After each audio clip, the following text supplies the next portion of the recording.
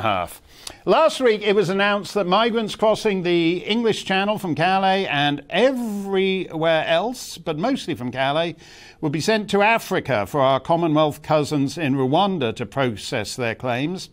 We're not the first of Her Majesty's dominions to ship would-be migrants to remoter parts of the Commonwealth. Australia deals with its own illegal incomers by sending them a couple of thousand miles away to Naura, which is basically a small rock of bird droppings. Nothing against that. The phosphate business was very lucrative for them until the bottom dropped out and the government of Nauru was forced into alternative economic strategies, such as investing in a terrible West End musical about Leonardo, which flopped spectacularly.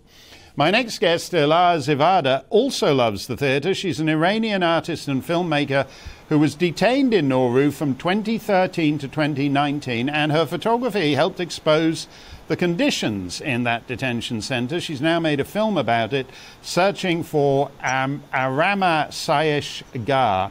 Elahe, but just before we get to Nauru, you decided you needed to get out of Iran, which is entirely reasonable. I don't think many of the people watching this would want to find themselves living in Iran.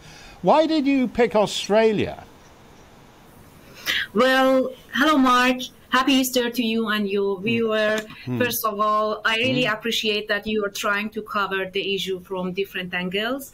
Well, at the time, I didn't have enough time to think where I'm going to. It was just the first solution, the first way that I could find. So I didn't have any plan to how to seek asylum from a country. So at the time I was vulnerable with no solution. It was just the first thing that I could do without any planning.